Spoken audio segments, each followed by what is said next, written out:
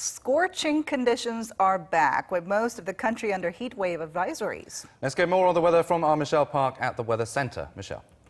Hi guys, now today is Jungbok in Korea, marking the second of the 3 hottest days of the summer. And the weather forecast proves this right today, as most of the nation is suffering under a heat wave because of hot and humid air has flowed into the country following the recent typhoon. And now heat wave advisories have been issued for tomorrow as well, so try to find ways to beat this steaming hot weather. Now, although the nation will hover under cloudy skies tomorrow, the daytime highs will climb well into the 30s.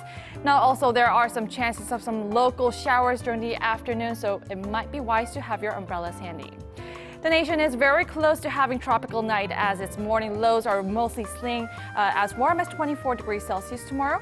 And Tuesday's daytime high in Seoul will peak up to 32 degrees Celsius, while Chuncheon and Gyeongju goes a bit higher at 33 and 34 degrees Celsius respectively.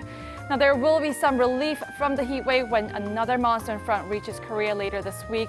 The monsoon rain will start on Wednesday night from the west side of the peninsula, spreading nationwide by Thursday. I'll leave you with the weather conditions around the world.